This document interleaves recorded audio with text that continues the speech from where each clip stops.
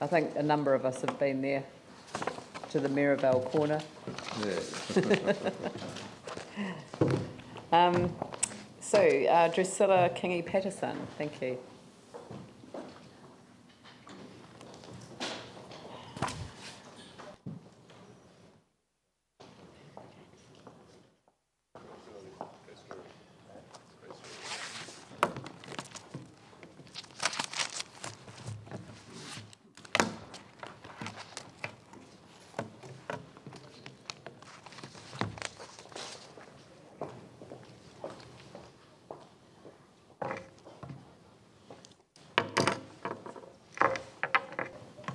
Welcome. Kia ora. Mine's an evolving project. So I handed stuff in, but I've since come up with a long-term vision, which is this one that you should have in front of you. That's for our business, and this should take us right through to 222. Okay, and then at the back of that is support material on the QE2 site. Okay, the Roy Stokes Hall in New Brighton must not be demolished. If and when it does come to market, that the Christchurch City Council should buy it for an event and community centre. I've had quite a bit of dealings with that, and I'm really concerned because that is still a key facility for New Brighton. Rail should have been in the long-term plan. I have watched it be a political football over the last 20 years. A good road, rail system would have reduced traffic problems on our roads. I do 6 o'clock starts. Yesterday I did a 4 o'clock start. I live in Rangiora as well as living in Bishopdale, and if I want to come into town I have to leave at 5:10 in the morning. I'm getting home at 8 or 9. So, you know, and I know that what you may not realise is a lot of the guys that built, like I'm working on the Triangle Centre, all those guys come from Amberley. Most of them come from North Canterbury. The guys that did the CTV site, they were on our radio committee. They all came from Taggart Construction. So a lot of all you guys, so this is where all your traffic's coming from, okay? Development of a workable social housing and accommodation strategy to combat homelessness should be a core function of the Christchurch City Council. A city without a social heart is nothing more than a steel, glass, concrete buildings. It's the social heart and vision and engagement that will bring people back into the city and give our city a competitive advantage. Having a social heart is good for business and promotes tourism. I am for setting up a homeless accommodation centre. Accommodation shortage was problem 209 before the 210 and 211 earthquakes. I'm a gatekeeper for 2 sites plus traffic management, and I'm just appalled at the amount of homeless people. I'm seeing things I never saw. And I've lived in Christchurch over 30 years. And to me, it's a real issue. I was really upset when they pulled down the Majestic. That could have actually been done up for accommodation. I've also got teenagers. Now we're looking at them moving into town to get work. There's no accommodation, all those issues. Now, I'm setting up New Zealand Greenmoon Film Studios. We hope to be based in Kensington House. I've just found out about a place that you can go and rent once it's done up. You can rent for the day. I do meetings all over Christchurch in different facilities. I belonged to Screen Canterbury for 8 years, done 14 elections, done 30 years community work, and I've done drama since 1984. So we meet all over the place, but we haven't got a base, and I just found this out in the last week. So I'm hoping that we can get in there, if not that facility, somewhere in Christchurch. I've also got $7,000 worth of imported furniture to go into the Arts Centre. Next year, we're still waiting to hear, but we'll go in there once a year and do Shakespearean dinner. That will be our core thing. We're filming 218 all over Christchurch, and then we've got another project after that, which I've been working on for 14 years. If it ever gets filmed, it's 12 to 20 million to film it. Right. I'm for saving the old trotting club, which is located on an old past site, Kiri2, one floor for a full-scale model of old Christchurch.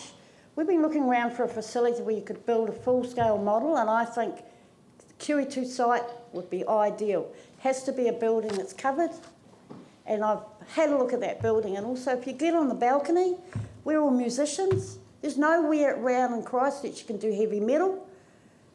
Yeah, there's nowhere that you can actually go and practice with bands, that you've got to worry about neighbours and things.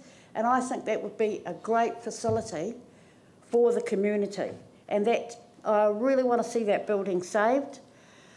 And yeah, I have 5,000 of stock to establish a Christmas grotto in New Brighton.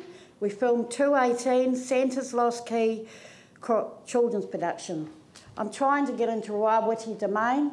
I've actually talked to the St John's. That might take another year or 2 years to set up. I set up part of the team that set up Rodeo and Mandeville. We're part of 40 people. We get 6,000 people through. I then loaned, I did Christmas parades for 8 years, and I loaned Ashgrove School $2,000 worth of stock. They made 8,000 the first year, 8,000 the second year, 8,000 the third year.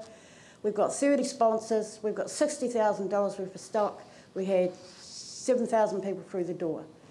The Baptist Church, that's a different story. They've been going 14 years. They get 37,000 people through the door. Brighton needs something over that side. So that's what I'm looking. Also in Mount Pleasant, the long-term vision in 4 years, we're going to do Christmas trees over that side. Okay?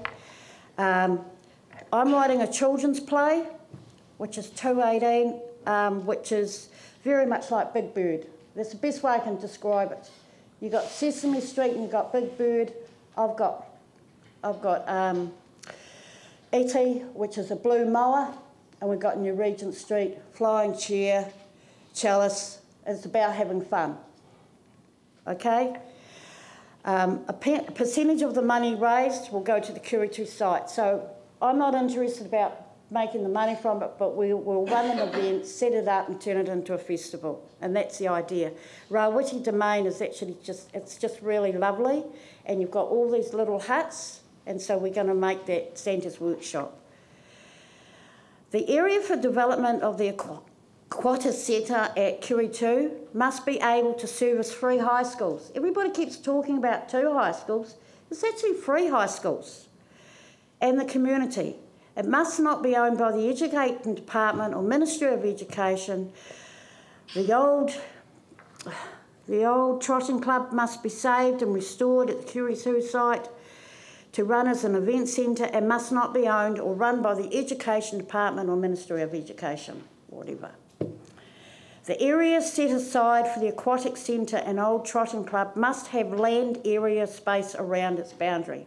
I'm really concerned that you're going to have 2 schools coming and you're going to sell too much off, and then when you need to develop that facility, you're not going to have the land. So I'm really, really concerned about that.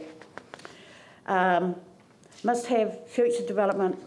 It also includes the area for the cricket, which must not be sold or run by the Ministry of Education or Education Department. Lovers have a beef with the Education Department.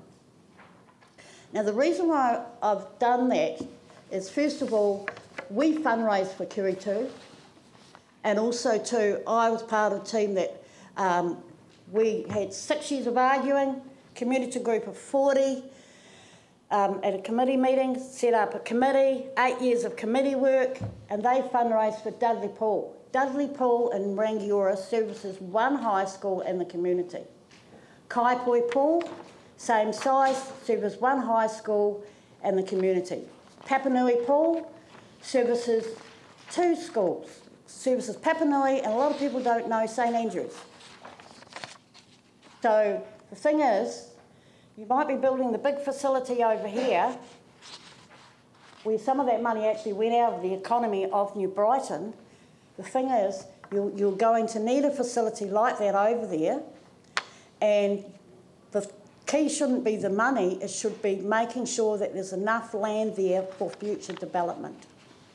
The money will come if the plan is right, and the community will get behind it. okay? And that's one thing I'm concerned. Now, the next thing is the mission statement.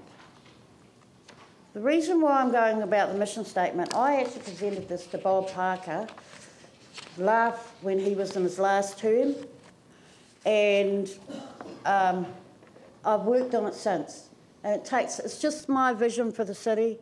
I presented a cup and pens. I'm sitting on it, been sitting on it for 4 years. There's other things that will follow, like photos we've found that could come with T-shirts. There's things like that. We will try and source Crown funding, but it's one of these things at the moment. It's part of our mission statement. It's in everything, and I'm going to focus on it. And really what I'm doing today is mainly just to keep you informed who we are. I'm the Mad Mary lady who's making a movie. Drucilla, I think that's time now, but and I mean that sort of kind of seems an unfortunate note to end on, but you know, we really appreciate you coming along and presenting these ideas. Obviously, all of these things have to be taken into account when we consider the long-term plan, and all comments are valuable. So we really appreciate you taking the time and submitting to us this afternoon. Good. Just one thing. There was a thing on Jade Stadium, so you'll have to read it. We have honestly read your submission. Promise. Yep. Thank you very much. Thank you very much. Appreciate it. Cheers. Brian Donovan.